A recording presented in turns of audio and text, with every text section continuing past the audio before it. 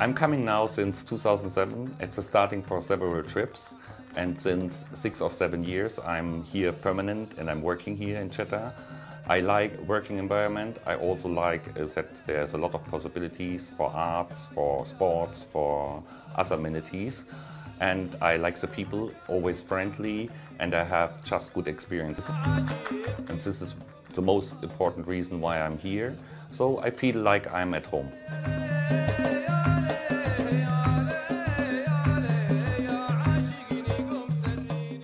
I like to walk here in Al-Balad because there's a lot of architecture and Arabic culture, and I'm enjoying really to see all this, and also I see that they try to preserve as much as possible of this culture.